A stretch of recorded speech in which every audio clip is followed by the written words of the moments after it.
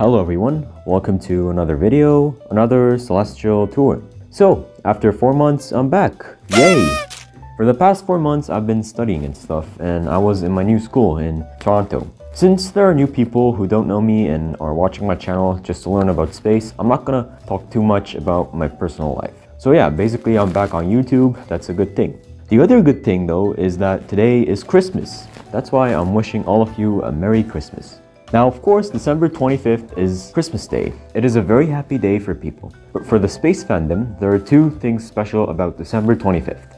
Christmas and the 1-year anniversary of the James Webb Space Telescope. In this video, I will talk about the remarkable things JWST has done in 1 year, and the future space telescopes that will succeed Webb. Without further ado, let's check all of them out. The James Webb Space Telescope launched on December 25th, 2021 at 7:20 a.m. Eastern Time from the French Guiana, with an electric power of 2,000 watts and a weight of approximately 6,200 kilograms. The rocket that sent the telescope to space was the Ariane 5 rocket. By the way, the construction of this machine was finished in 2016 with a total cost of $10 billion. On January 24th, 2022 at 2 p.m. Eastern Time, about a month after the launch, JWST arrived at the Sun-Earth Lagrange 2-point, the Lagrange point behind the moon. Lagrange points are basically where the gravitational pull of two large masses balances the force of the small object. I've explained this in my previous videos. The reason it is located in the L2 Lagrange point is to prevent the sun's rays from heating it up. Since JWST's electricity is powered by a solar array, it needs sunlight to power up. But again, too much sunlight can cause harm to the telescope. Between February and March 2022, alignment pictures were taken, which aroused excitement among the space fandom. For example, this image of a star with the galaxies behind seeming like dots. I've actually talked about this in one video as an announcement. The most known fact about JWST is its ability to take infrared photos. The alignment photographs were just the beginning of a grand excitement. The real photographs begun in July 2022. On July 11th, 2022, the US President Joe Biden presented the first photograph of the James Webb Space Telescope, a photograph of SMACS 0723, a galaxy cluster located 4.6 billion light-years away from us, the constellation of Volans. In the photograph, JWST also took the photo of galaxies that are 13 billion years old. That's the strength of JWST.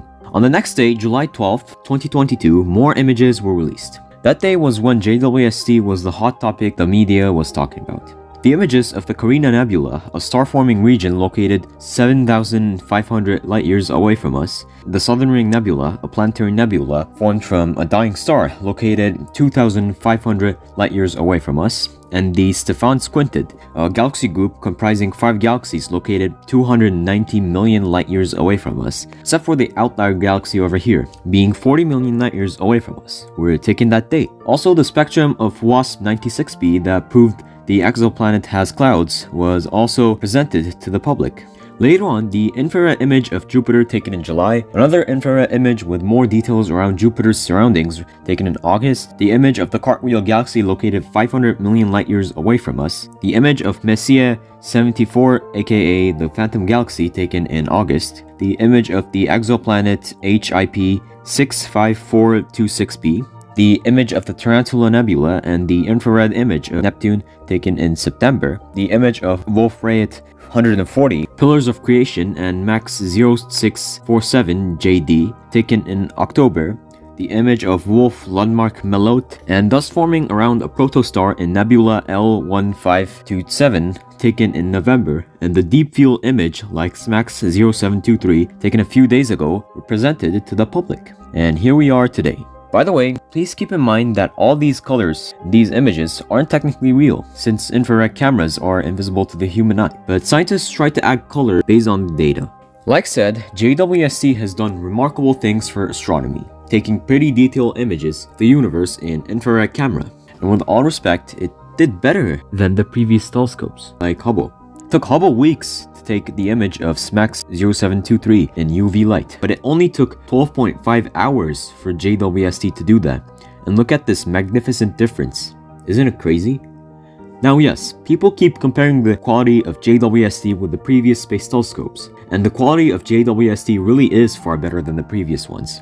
But of course, this is for the good. It is for science, and better space telescopes eventually will replace JWST's title of being the greatest space telescope so far. We can take a look at the successors of Webb by first checking out the Euclid Space Telescope that will be sent to space in 2023, which is next year.